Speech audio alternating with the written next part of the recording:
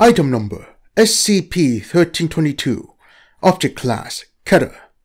Special Containment Procedures.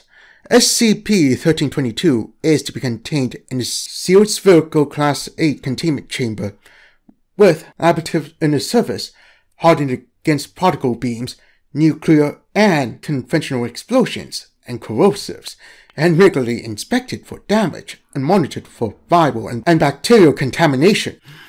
Atmospheric pressure within the containment chamber should be maintained at as low a level as practical, and Procedure 1322.CD.S311 is to be initiated if atmospheric pressure should exceed 6 by 10 to the negative squared Pascal. As an anti-pathogenic measure, radiation levels within the containment chamber should be maintained at no less than 4.5 Rankins per second. Consult document 1322-CSSR-V0886 for addenda to contain protocol, as protocol is updated on a daily basis. Description: SCP-1322 is a stable space-time anomaly, presently hypothesized interdimensional aperture to a parallel universe. The anomaly occupies a fixed location, around which Site-122 has been constructed in order to study and contain it. The anomaly is roughly ellipsoid in shape, measuring approximately 2.5 centimeters along its longer horizontal axis and approximately 1 centimeter along its vertical axis.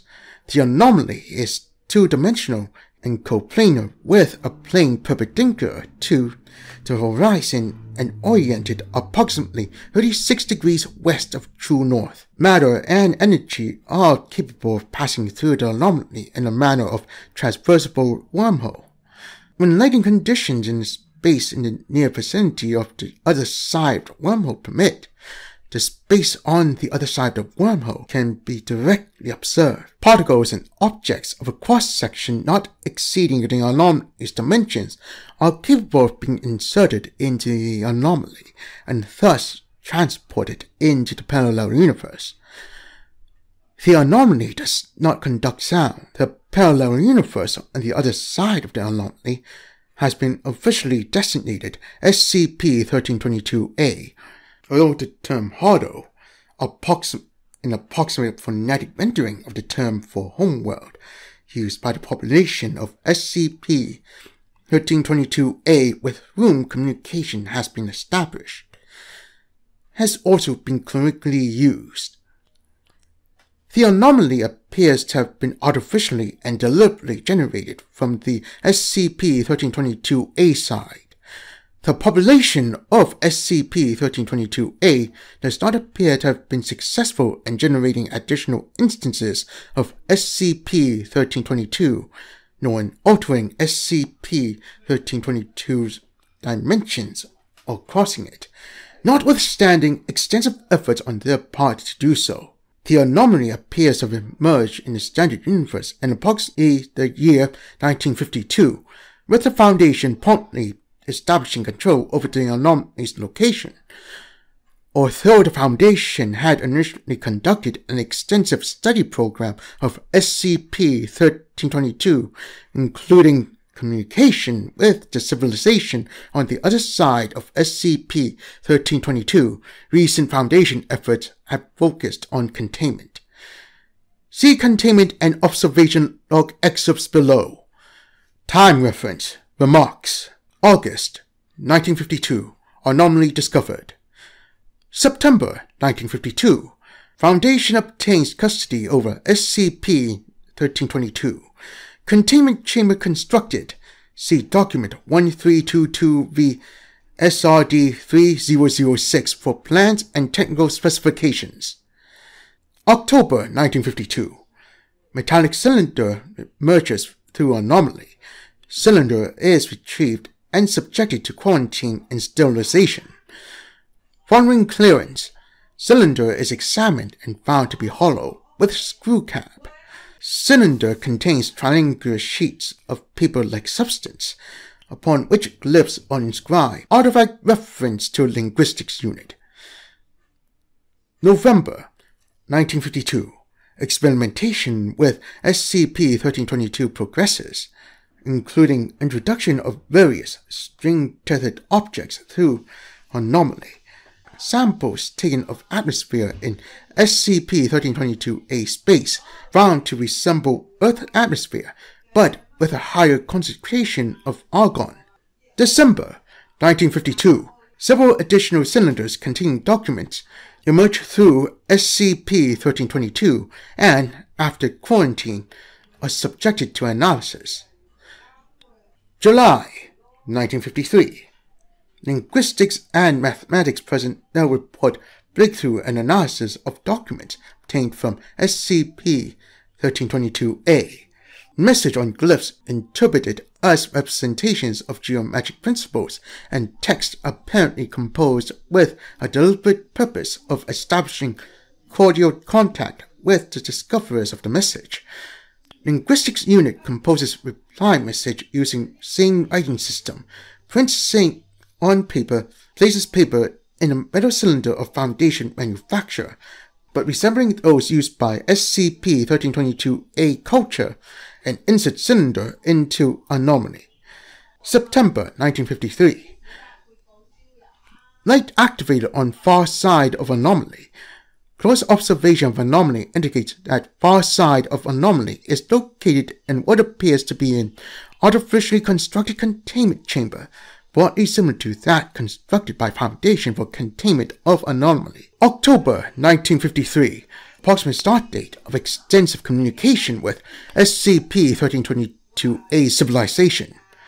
Communication usually consists of reciprocal delivery of text messages on paper.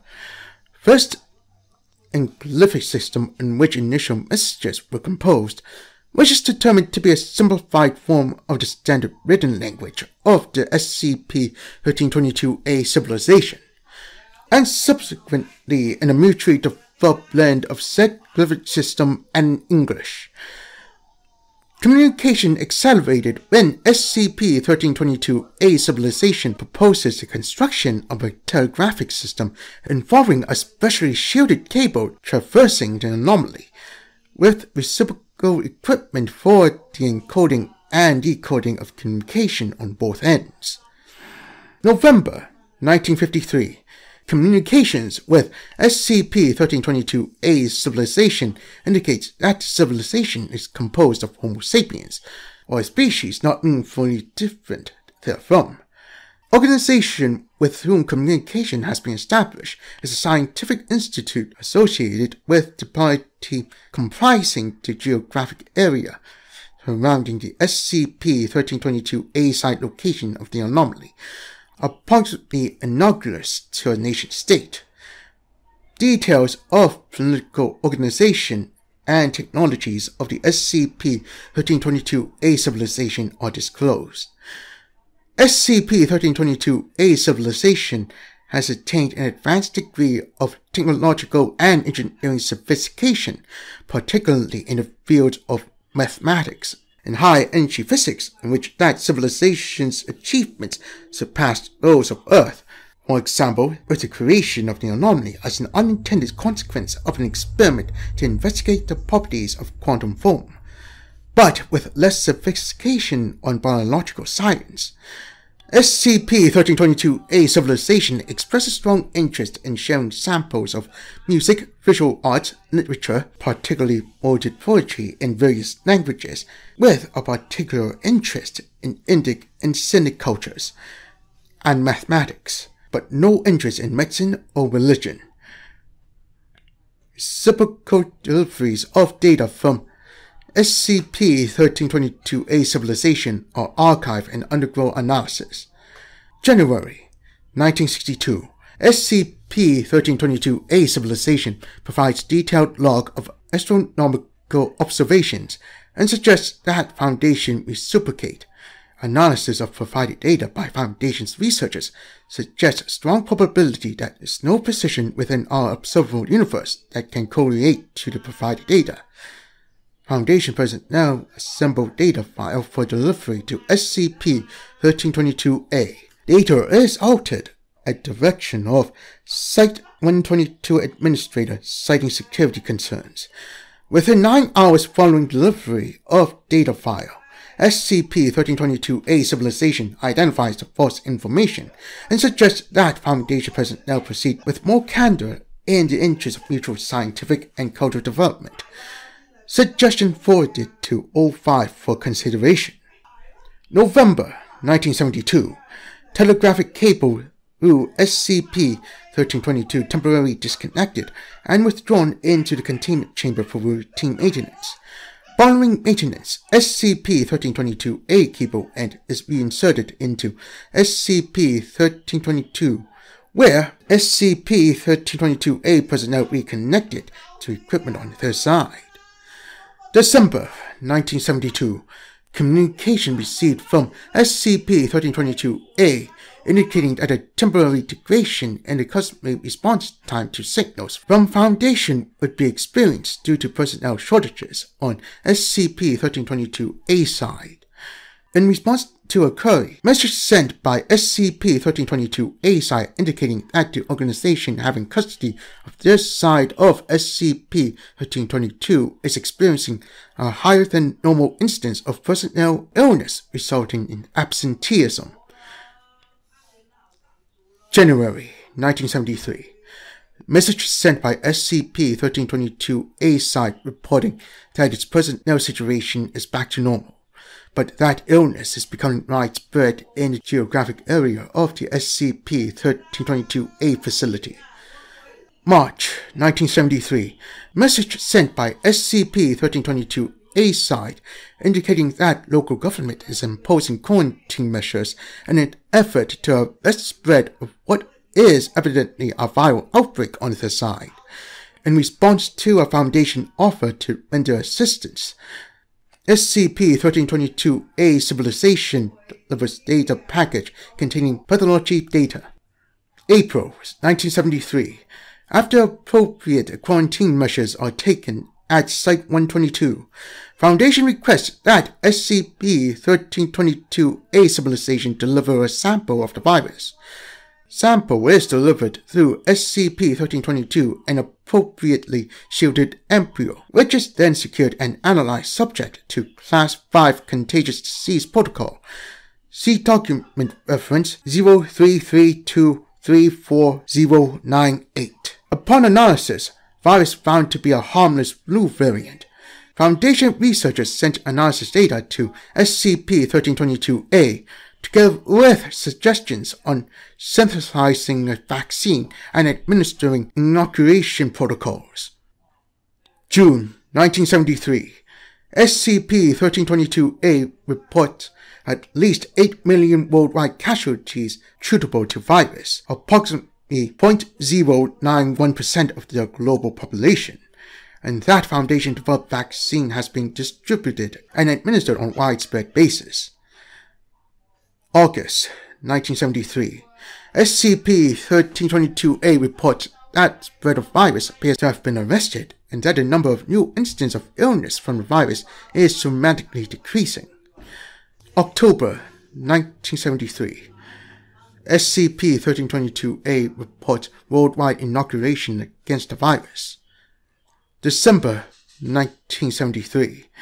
In the course of normal communications, SCP-1322-A reports an unexpected decrease in new pregnancies. May 1974. SCP-1322-A reports a dramatic drop in birth rate. August 1974.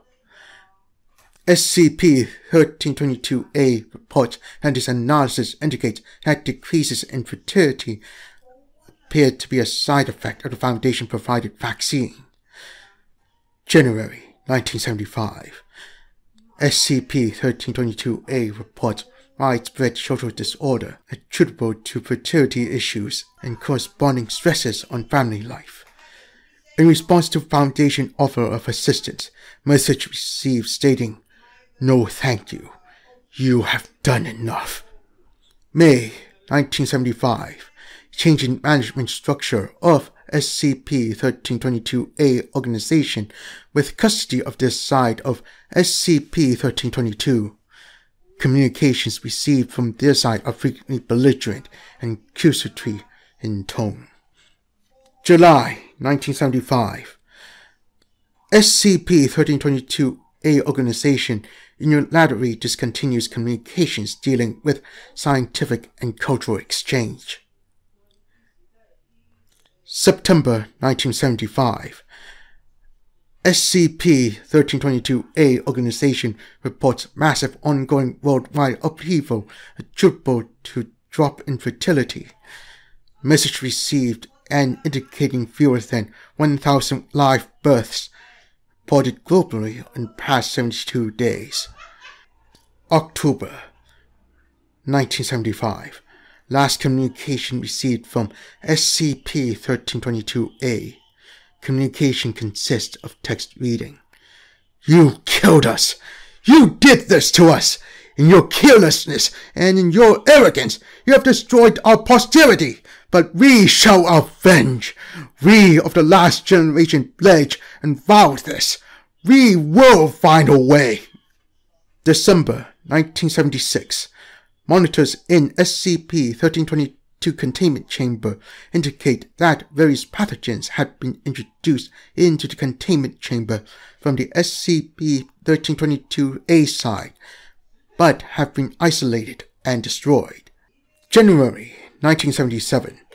High-energy particle being fired through SCP-1322 from the SCP-1322-A side, damaging Site-122 containment chamber. Damage is promptly repaired. March 1984. High-energy beam of coherent energy fired through SCP-1322 from the SCP-1322-A side, immediately followed by the insertion of various pathogens through SCP-1322. Damage from being repaired and pathogens isolated and destroyed. August 1984.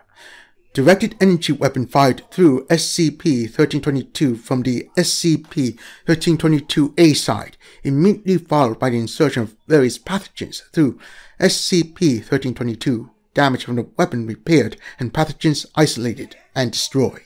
April 1991. Beam weapon fired through SCP-1322 from the SCP-1322-A side, immediately followed by the insertion of various pathogens through SCP-1322. Damage from being repaired and pathogens isolated and destroyed. June 1991. At direction of Site-122 Administrator, Foundation fills containment chamber of SCP-1322 with a quick-setting hardened ceramic. July 1991. Ceramic dissolved by means of unknown solvent introduced through SCP-1322 from the SCP-1322-A side. September 1992. High-energy particle beam fired through SCP-1322 from the SCP-1322-A side, immediately followed by the insertion of nanobots through SCP-1322. Damage from being repaired and nanobots isolated and destroyed. October 1992. Large numbers of nanobots inserted through SCP-1322 from the SCP-1322-A side over a long and continuous period. Damage to containment chamber from nanobots repaired and nanobots destroyed. January 1994. Iron rod, at least 8 kilometers in mass, fired through SCP-1322 from the SCP-1322-A side at facility estimated at 200 kilometers per second, immediately followed by the insertion of nanobots through SCP-1322. Damage from rod repaired and nanobots isolated and destroyed. December 1994. Beam of coherent radiant energy fired through SCP-1322 from the SCP-1322-A side for over 108 continuous days. Total energy of beam over the period estimated at over 10 to the power of 33 eV. Site-122 extensively damaged, but pathogens and nanobots introduced through SCP-1322 after cessation of particle beam are successfully contained. March 1995. Device inserted into chamber through SCP-1322 from the SCP-1322-A side. Device is activated and over a 40-minute period heats the atmosphere within the containment chamber into a superheated plasma, which damages containment chamber. Plasma is successfully vented from chamber and containment protocol altered so as to require chamber atmospheric pressure to be maintained at near vacuum. February 2nd, 1998. Miniaturized two-stage thermonuclear weapon of incompletely understood design introduced through SCP-1322 from the SCP-1322-A side and detonated. Site-122 extensively damaged, but pathogens and nanobots introduced through SCP-1322 after detonations are successfully contained. July 2006. Corrosive fluid pumped into containment chamber through SCP-1322 from the SCP-1322-A side under extremely high pressure. Pressurization of fluid continues after chamber is filled, resulting in damage to containment chamber. Pathogens and nanobots introduced through SCP-1322 after removal of fluid are successfully destroyed and facility repaired. April 2007. At direction of Site-122 Administrator, remotely operated miniaturized probe placed in containment chamber and commanded to approach SCP-1322.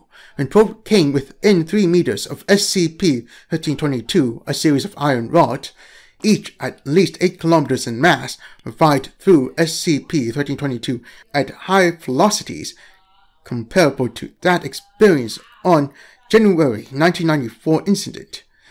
Rods destroyed probe and caused extensive damage to Site-122, which was promptly repaired. November 2008.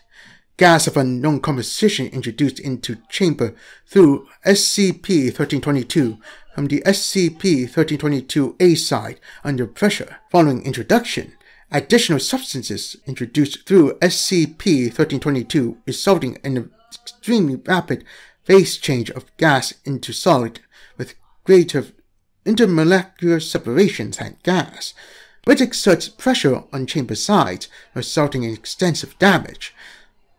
Solid then rapidly evaporates, following which pathogens and nanobots are introduced. Pathogens and nanobots destroyed and facility repaired. June 20 beep. Several miniaturized thermonuclear weapons introduced through SCP-1322 from the SCP-1322-A side and detonated, followed by several high-energy particle beams being fired through SCP-1322 from the SCP-1322-A side at various angles. Site-122 extensively damaged, but pathogens and nanobots introduced through SCP-1322 after cessation of particle beams are successfully contained.